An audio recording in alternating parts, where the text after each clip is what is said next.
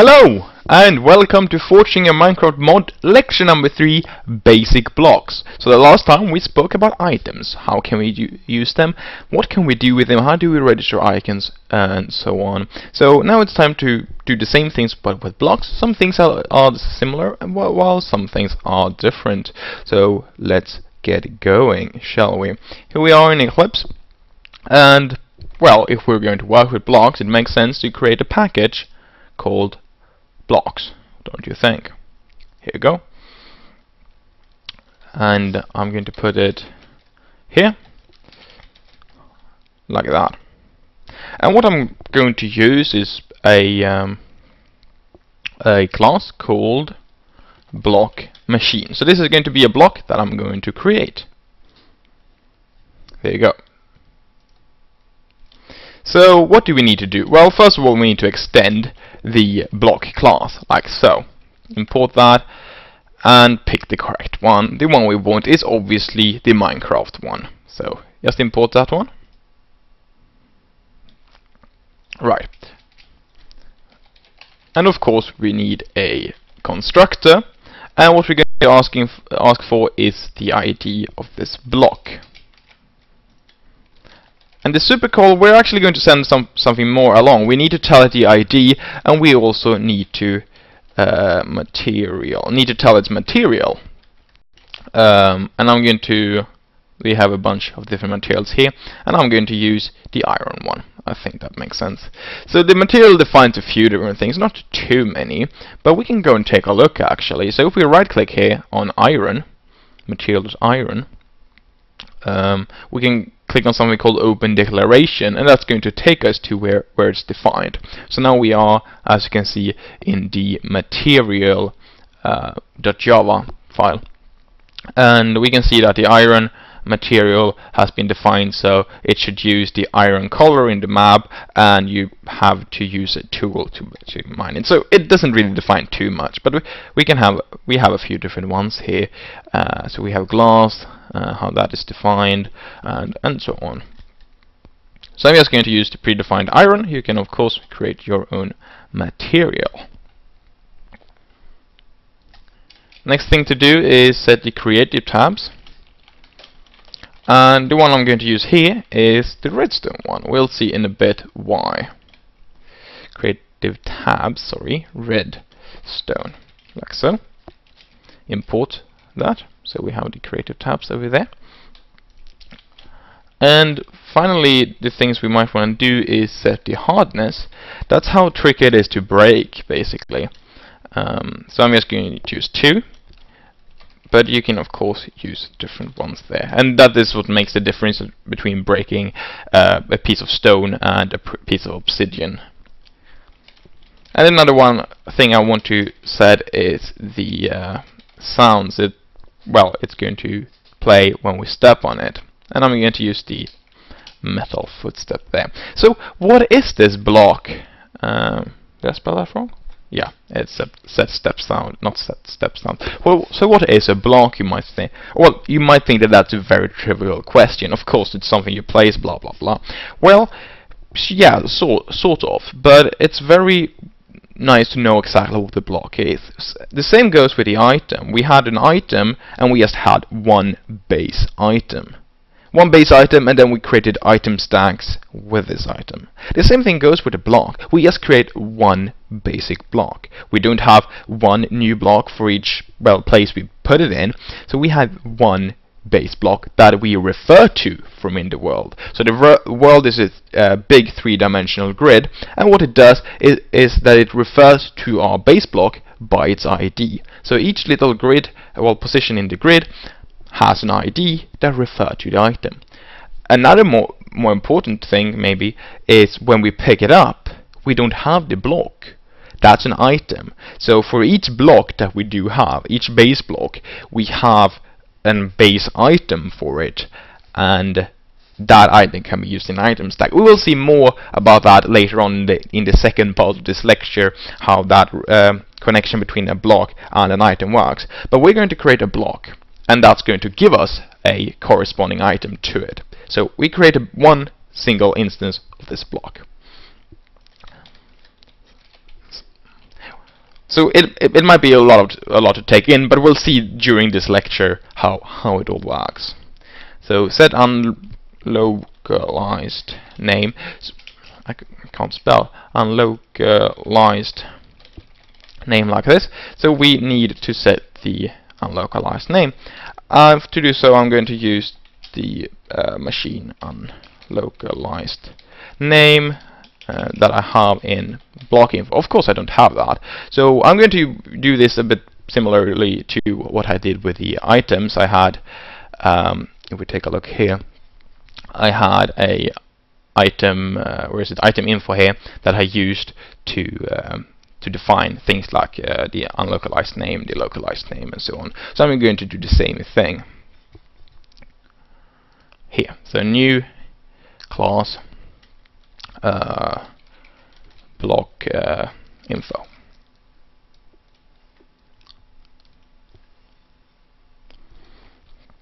Right. And I want to specify a few different things to start with, and not only the unlocalized name, of course that's one of them, but I also want to define the ID of this item. Why is it? There you go. Public static final and a key used in the config file. Machine key, like that. So that's what's going to be used in the config file, like I said, and then the default value of the ID as well. And I forgot to mention that last time, which you shouldn't be in caps, which IDs you can use. For items, we can go all the way up to 32,000 with the IDs, and for the blocks we can go from 0 to 4096. Since the blocks goes from 0 to 4096 not included, we can't use the items there, so we can't really do make an item with ID 300, because that should be for the blocks, and we shouldn't use IDs that are already used in vanilla, so we shouldn't like use ID 2 or ID 3 or even ID 0. Don't use that, that's air. 2075 seems like a good ID for this block. Well, the default ID that is. Final string. So here we go with the unlocalized name. And I'm just going to set that to silly machine. Seems like a good unlocalized name. So how this works is pretty much the same as with the items. Like I said, we need an unlocalized name, and then we need a localized name, and it's just going to be called silly machine. Isn't that a good name for a machine? I believe so. So now we can, if we head over to block machine again, we can all of a sudden set this unlocalized name to this thing here. Apparently not. Oh right, it's not saved. I think that's the issue. No, apparently not. Let's take a look. I probably misspelled it. There you go. Yeah, I spelled it wrong.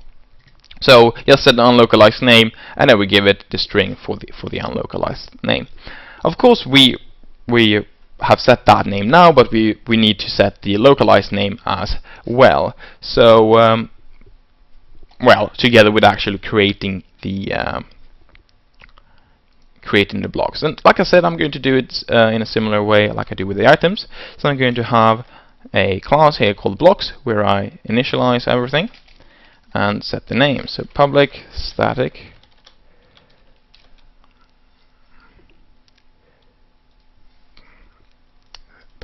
void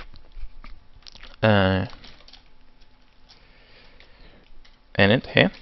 And people in the chat are talking about, well, this ID might clash with another mod. Yes, that's totally true. That's why we have a config file. You can't predict all the IDs all other modders use. So here I want to set that part where I create it, and then I want to have a method where I add in names as well. So how do we do this? Well, like I said before, it might get a bit, well, too much, but it's like with the items. So what I want to do is public block machine, and then I set it like this: machine equals new block machine, and we just give it the ID, which is in block info dot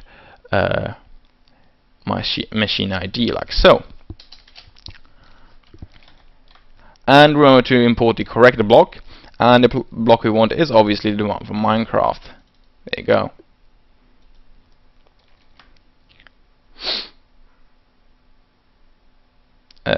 Sorry, this should be static. There you go. So when we call this init here, it's going to create a new machine like that. But this is actually not it. I said, well, it's a lot like the items. Yes, that's true, but it's not exactly the same as with the items. So what we need to do when we create blocks is not only create it, we need to register it that we have this block. So for the items, we could just create it and that was it. For the blocks, create it and register it. So we have two steps. So how do we register this? Well, we do game registry dot register block. Here we go. And what we want to do is this one here, the one where we give it a block and a name. So the block is easy, that's just machine. But what is the name? Is that an unlocalized name? Is that a localized name? What is it? It's neither actually a localized nor a unlocalized. So it wouldn't make sense to have that. So what it is basically sort of a key, an ID to this block. So when we register it, we can sort of separate the different blocks we register from each other. And yes, because that's the case, I want some sort of key. I'm actually not going to bother about defining another one. I'm just going to use the same as I use for the config. Of course, block info.machine key. But I want to stress this, it doesn't have to be the same. There's no connection there. The only reason why I use machine key here as well, because I need some sort of key, and it makes sense to use the one I have just because I have it already. Nothing more than that. Okay, so that's that part. And how do we register the names? Well, we do it like we did with the items. So language registry dot add name, the one here, and we need to give it the object and the name, and the object in this case is just the machine, whereas the name is the name of everything. Block info dot machine name. There we go. So now we have two things left to do before we can see our very first block in action. The first thing we need to do is, of course, to call these methods from the actual mod class where everything is loaded. Blocks.addedNames. There you go. So that's the first thing. And the second thing is, of course, to include this in the configuration file. There's no reason to have a configuration file to load the IDs if we actually don't add that code. Okay, so what do we do? Well, like I said many times before, like we do with the items, config. But not the same still, so we get a block instead, and the key is block info dot machine key. The default value is obviously block info dot machine key, and then we get the integer from there. Note here, however, that I'm not subtracting with 256. That's only for items. So if you have an item, subtract it by 256 to make sure that you get the same ID. Why is this complaining here? You there?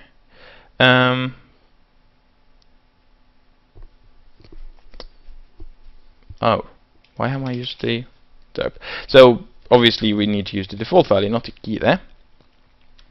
So for items we need to subtract with 256 to make sure it works properly. We shouldn't do that for blocks. So now we load the ID in the configuration file. From the actual mods file, we make sure to call these two methods. There you go. These two methods are creating the block and registering the block. Remember, you need to register the block as well, otherwise it won't show up and you can't use it. And we also add the name to it.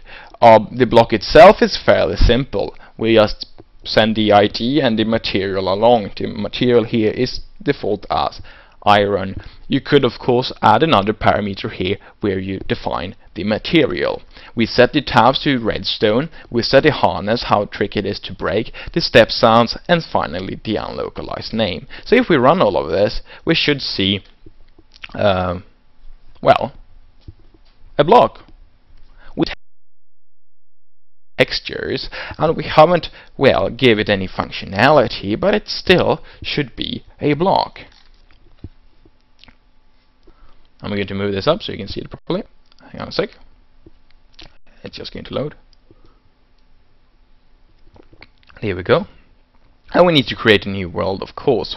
So I'm just going to go into creative here, call this lecture 3, and let's make that super flat. Create new world.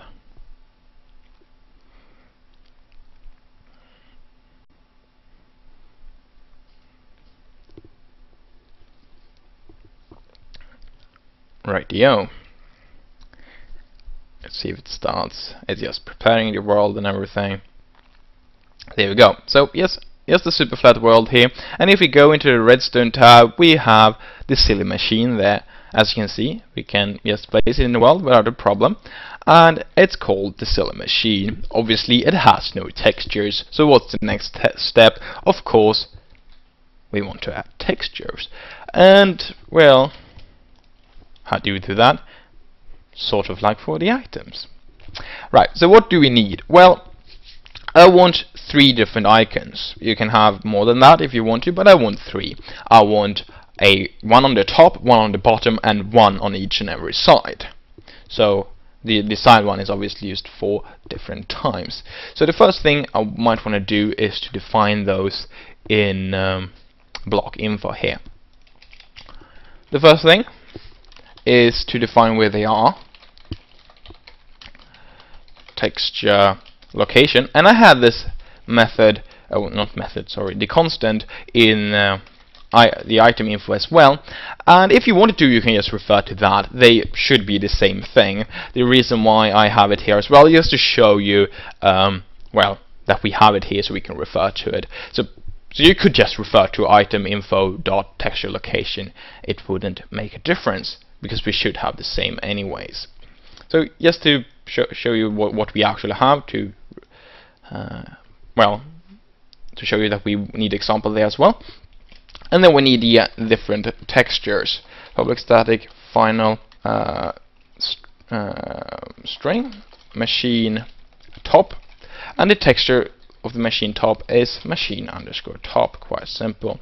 And if you're watching this live and want to follow along with these textures, I'm sure we can get them into the chat. Then you can just download them and place them where they should be. I'm going to show you where you should place them. If you're watching this recorded, you can just get all the textures from the lecture page, because you can find the full source there. Okay, so the bottom one is called machine bottom, and then we finally have the side one, machine side equals machine underscore side, like that. So now I have defined just the path to these different things. So if I drag this along here, this is the MCP folder that I have, that I've renamed to Steve's example. I head into source, I head into Minecraft. Here we have the code that we have in example. However, we have assets here from last time when we did the items. Then example. The reason why it says example here is because we have example here. That's the only reason. We've told it that the texture location should be example, and therefore we should place this in example as well. Then we have textures, and here we have blocks and items. Items, well, here we have the icons from last time, the wand and the cards. But of course, since we're registering blocks, we'll have to put it in blocks. That's not optional, that's how you have to do it. Open up here, and here we should put all the different textures. As you can see, we have more than just 3, and I will use them later on in this lecture. Right, so let's continue and go to the actual code for loading these textures. So let's head over here, and what I want to do is, first of all, define 3 different icons that I can save for later. So side only, private icon, top icon. So here I want to store the top icon. I want oops, I should define it as well. Side.client, sorry about that. And then I can just copy this like that. So I want the top icon, I want the bot icon, or the bottom icon, I guess going to call it bot, and then side icon as well. And a lot of errors here, just import everything. And the icon we want is obviously net.minecraft.util.icon. So if you're well, if you're not sure which to import, usually if you have a Minecraft version and a non-Minecraft version, the Minecraft version is the one you want to go with. I say usually, you might want to have another one, but this should be in caps, sorry. There you go. So that's just to store them. The second step is obviously to register them from the path that we do have. So side.client and then override. So we want to override a method where we register these ones. So it's actually called exactly the same, register icons, and then icon register, and I'm going to call it register. Okay, import that. There you go. So how do we do this? Well, you've heard this before. We do it like for the items. I'm sorry, but that's how it works. We do things similarly when we work with blocks. Top icon equals register dot register icon, and then we just give it a path.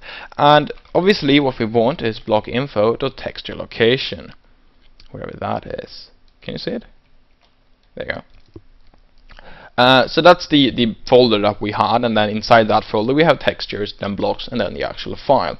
So we want that location and then a colon, and finally the name of the texture. Remember that we shouldn't add the extension, so we should just do block info dot machine top. So we shouldn't add .png or anything afterwards. We should just have that location here, then a colon, and then a name, not the extension.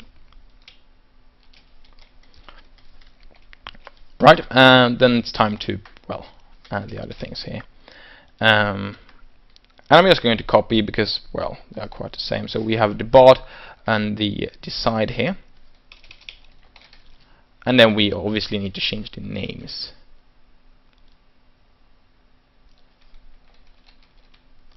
Okay, so now we have the 3 different icons being loaded from the folder basically. So we register the icons from the textures, and now it's just a matter of showing them. Of course, showing them is not the same thing for items and blocks. For blocks we have multiple sides. For items we do have damage values. So we use another method here, but the idea is still the same. Side only, side.client, and then I want to override a method called, you can never guess it, get icon. So yeah, it's called get icon. It's good. We have to return the icon to use. What parameters do we get? Well, we get a side and something called the metadata.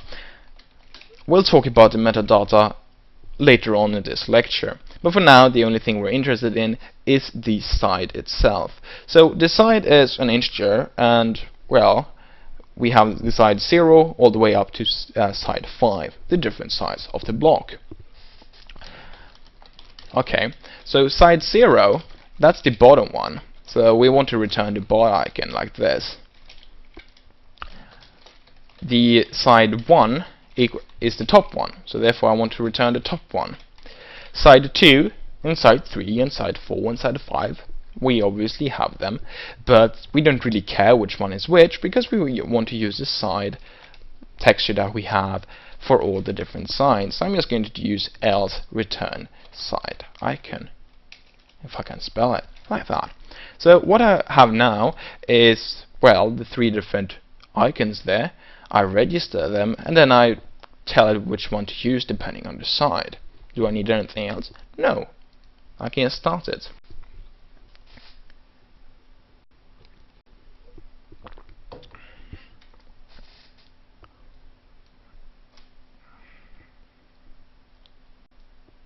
here we go. Okay, so hopefully we'll see a proper block with proper textures. Otherwise we fail. There you go, the silly machine. So as we can see, the sides here have the exact same textures. The top have a texture, and the bottom have another texture. There you go. Sweet. So it's a bit darker than the side. So it's pretty easy to just make a block like this. Now we have a block. This is actually a fully functional block. It doesn't do anything, but it's a block like planks, for instance. Planks don't do anything either.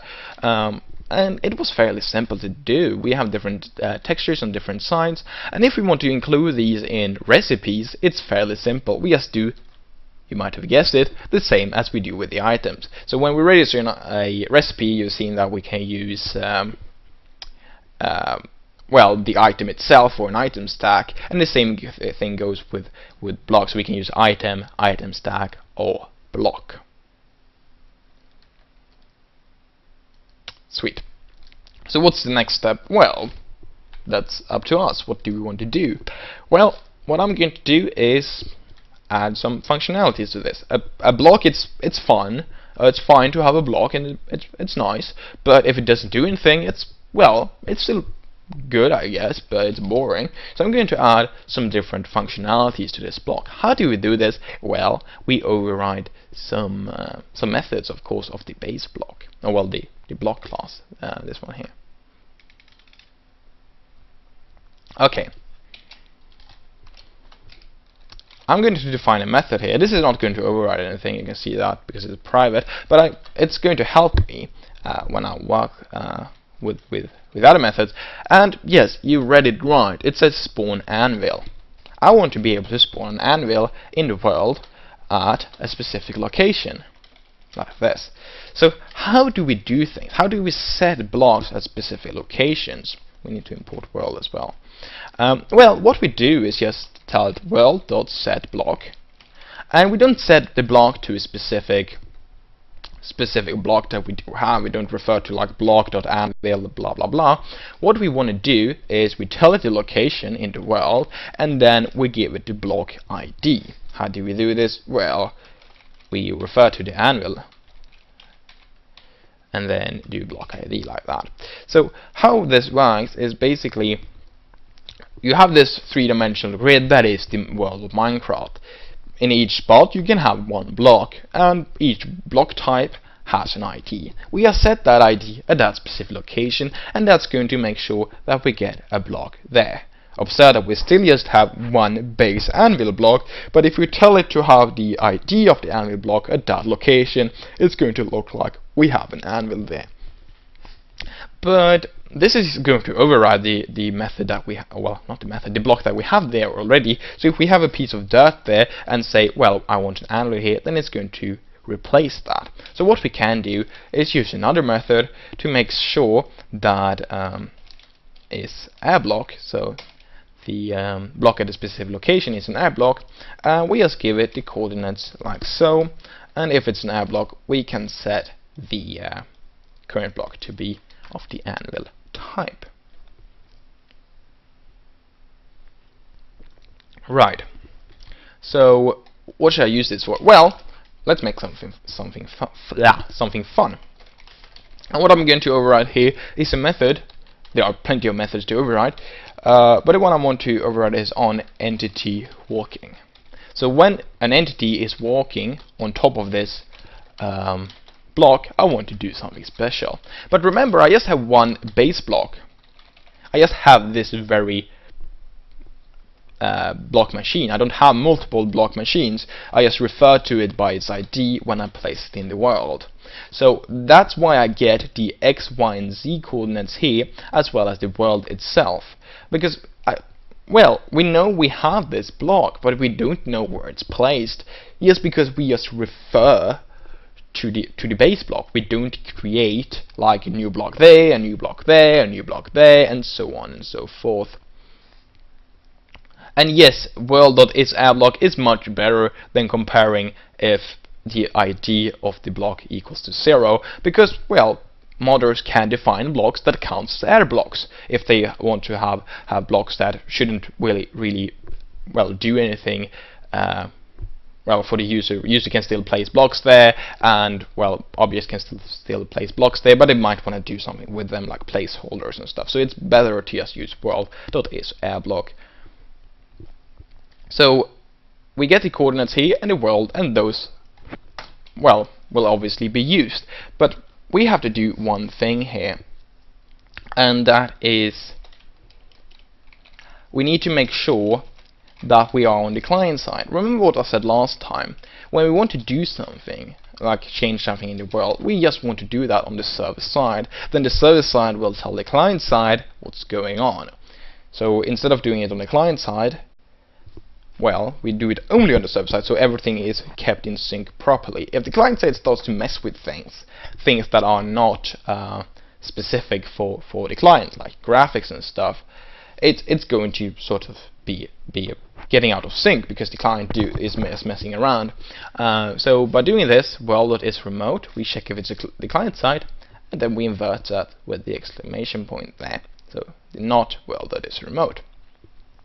And what do I want to do? Well, if you step on this item, well, this block, we of course want to spawn a anvil 20 meters up into the air. I thought that was obvious. There we go. So let's see how this works. So the same thing with items. How we add functionality is basically that we extend the block class, and then we override the methods, and we change the functionality there. And there are plenty of methods. There are methods for when we activate a block, when we break a block, when we place a block, when we walk on a block. So there are a ton of things. And obviously I want to use them all. So now if I have this circle here, well, not circle, it's Minecraft, and walk here, and you will see a lot of anvils falling down. Of course, this block is not balanced in any way at all, because, well, we'll get 3 anvils. And as you can see, it didn't spawn it on each and every block, just because, well, if we ran past it before it had time to update, it wouldn't have time to spawn it. It wouldn't recognize that we walked on it. We could change the tick rate that it used. The default one is 10, so it updates twice a second. But we can update that if we wanted to update quicker. There you go, a death machine. Right, but why did I place this in the redstone tab? This is not redstone control at all. It's a deadly trap, but still. So what I want to do is, if I give it a redstone pulse, then I want it to drop some anvils as well. A nice trap, right? Well, how do we do this? Well, you can't really just say, well, on redstone pulse received. That's not how it works. We have to check if a nearby block, a neighbor block, was just updated. So if it was just updated, we can check, oh right, it was updated, maybe we have some redstone nearby. If we check for redstone nearby all the time, it's going to be a heavy load on the server. So don't do that. What we do is, when something has been updated, check if we have redstone nearby. And by redstone I don't mean redstone dust. What I mean is anything providing us with redstone power. So how this works is we override something called on neighbor block change, and what we'll get here is the world, and we get the coordinates of the block, the machine block. We don't get the coordinates of which neighbor that changed, and I misspelled neighbor completely. I'm just going to fix that there. And we also get the ID. I'm not entirely sure why we would use it, but we do get it. Okay. So the first step is, obviously, you should know this, to make sure that we are on the server side. We shouldn't do anything on the client side. And the other thing we want to make sure is the following. Is block indirectly getting powered? And X, Y, Z. So like I said, we don't want to check for redstone dust. That has nothing to do with it. We want to check if this block is getting indirectly powered, like this, and that means that we get some redstone signal here. So what I want to do is, each time you send it a redstone pulse, we want it to do things. However, this is not the best thing of doing it. It's not completely solid. Now what we do is, if any blocks near it updates, we're going to run this code, and if we have any redstone powering it, it would well, do this thing. So if we had a lever which is on, so we always give it some power, and then just replace a block next to it all the time, it's going to do this thing inside here. If we wanted to make it properly, I'm not going to have time to show you that, but if we want to make it properly, what we want to do is just store the old state. So we say, alright, the last time we checked, we didn't have a redstone signal. So and now we do, and if we didn't have last time and we have it now, that means we just turn it on. And if we had it last time but don't have it anymore, we just turn it off if we want to do something when it has been turned off. So that's how we have to do it. It's going to be a part of one of the further explorations of today's lecture. Implement that in this block. So we're just going to do it the simple way. We're just going to assume that, well, things works all right. Don't do that in a proper mod. So what I'm going to do here is just being very evil. You know, it's nice to have an evil block, right? It's still a machine after all. So what I'm going to do is have a nested for loop here. So I have 2 loops here, and they will just loop from -2 to, well, yes, to 2 basically. So 5 different numbers, and that shouldn't say I, that should say J, like that. So that's going to loop through 25 times, 5 times 5, and for each time I want to spawn a anvil. That makes sense, right? Not really, but this block is a silly machine. It doesn't really make too much sense. It's just an example after all. So by doing this, I'm going to spawn a 5 by 5 square of anvils up in the air, 20 meters up in the air. Let's see how that works.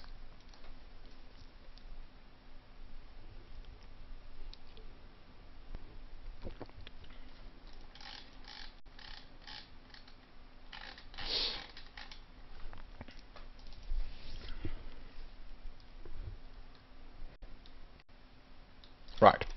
So if I do it like that, and I add a oops, it's too far down. Sorry about that. And then I add a button here, and right-click it. Boom. Well, poor player, I say. But of course, this is not balanced at all. We can just get free anvils like that. So if you would want to make this balance, you would have to add something that the player has to supply it with anvils, or make your own block that it can spawn, and that works like anvils. They just fall down and deals a lot of damage, but they won't be able to use like for repairing weapons or anything like that. So that's that one. But I mentioned metadata, and what is this for?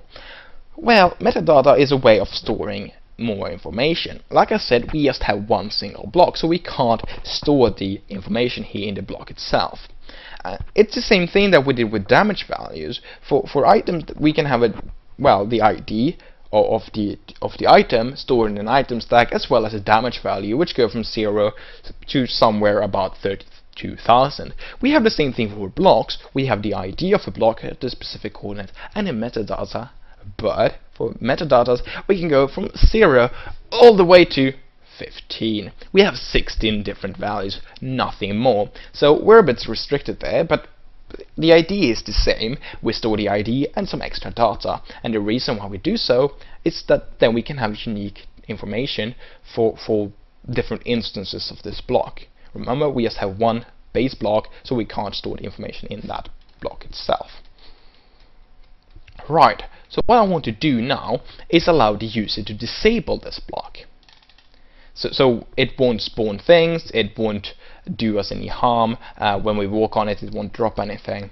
And for that, first of all, going to want another icon to represent that, that this machine has been disabled, and then you will of course be able to re-enable it. Private icon and disable icon like that, and I'm just going to add it like this. Okay, disable icon, and of course I need to add something here as well. And as you might have seen if you took a look on the textures, there of course is a texture for it that I have made already that is in the appropriate location. So block information here, and what I want to do is just add machine disabled, I think it's called. I'm just going to make sure that that's the case, and yes it is. Right, so now we have that part where we can store it and where we can well, register it here. Right, but now it's a matter of returning the correct one here, and I want to do that depending on if it's disabled or not. So to do so, I can just check the metadata right away, because obviously I want to use the metadata to define this, so we don't have a global variable that defines if it's disabled or not. That would be silly. Then if we disabled one of the blocks, we would disable all of the blocks, and that's not what we want. So what I'm going to do is define a method here, private boolean is disabled, and we get the metadata here, and then we return if it's disabled or not. And to start with, I'm actually going to change this, but to start with, I'm going to define, so if the metadata equals to 1, then this block is disabled. So I can use this here. So if is disabled, and then we send along the metadata that we already get here, sorry, there. If that's the case, then I want to return the disable icon. Otherwise, I want to return the normal top icon. So as you can see, I'm using the disable icon instead of the top icon. So the top icon is going to change depending on if this is disabled or not. The other icons will stay the same, as you can see. So that's that part. What's the next part? Well, we want to prevent things from happening if it's disabled. So what we can do is just do is disabled. But here we don't get the metadata on its own. So what we have to do is ask the world for the metadata, and what we do is just world.get block metadata like so, x, y, z like that, and boom, it should be done. There you go. And the same thing should be, of course, put in here, because, well, we don't want it to spawn things with the redstone if it's disabled. Right. And what we want to do later is, well, it's fine now. We don't need to do anything, right? Well, we might want to allow the user to disable it or re-enable it, because we don't have that code at the moment. But we have textures that represent if it's disabled or not, and if it's disabled, we don't want to do things. So, right, that's the only thing left, right? Override. And what I'm going to use is a method called onBlockActivated. Activated, like that. I think that makes sense. Well, I guess that's the one I need to use. And we get the world. We will get a lot of parameters. We get y and z. I'm going to use those. I'm not going to use the player which activated it. I don't need that. And I'm not going to use which side the player activated it on. And I'm definitely not going to use the hit x, the hit y, and the hit z. What these things do is basically tells us where on the block we clicked. This side makes quite a lot of sense. That's which side we clicked on, whereas hit x and those guys might not make too much sense. Basically, if you click in the middle of the face, you will get 0, 5, 0, 5 on 2 of them, and the other one would be 0 or 1. So it's basically where inside the block you clicked. And usually you don't need that, but if you're making something more advanced, it might come in handy. Right, I'm going to return true here, which makes sure that, well, we did something here when you activate it. Don't do the normal thing, like place a block or something like that.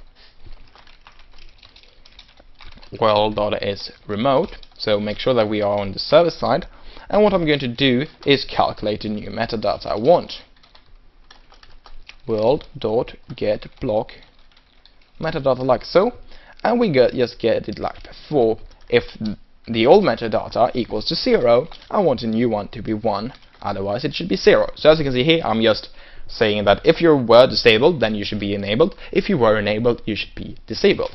And of course we need to set this again. World.set block metadata, and here we have 5 different parameters, not just 4. So we have X, Y, Z, and then we have the new meta, and the last one is a bunch of flags. So depending on what we give it here, it's going to update it differently. It's going to notify everything differently, like is it going to be sent to the client side, is it going to notify the surrounding blocks, blah blah blah. What we usually want to use is 3.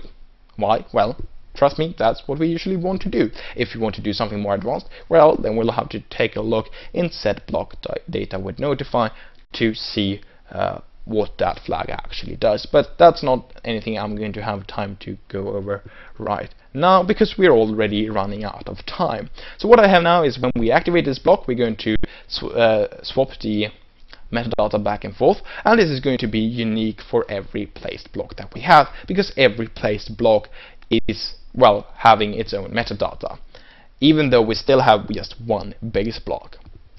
So if I put these ones here, I can now right click them to change the texture back and forth. There we go, and as you can see, they don't affect each other because they all have their own metadata and they don't share that information with each other, of course. If I step on this one, it's going to spawn an anvil, well, 2, because I stayed there too long and moved a bit. If I'm going to move on this one, it's not going to spawn anything at all because it's disabled. If I enable it and do it, and oh right, this is a bit far down, I'm sorry about that, it's going to spawn that anyway. So right clicking, it's just going to put it back and forth because we have defined so it shows different icons depending on, well, different top icons depending on the metadata itself, and when we're clicking, we want it to change the metadata depending on its old metadata. But that's everything for now. We're going to see some more things with the metadata and also some more relations between blocks and items after the break. So like I said, that's after the break, so I'll see you in 15 minutes.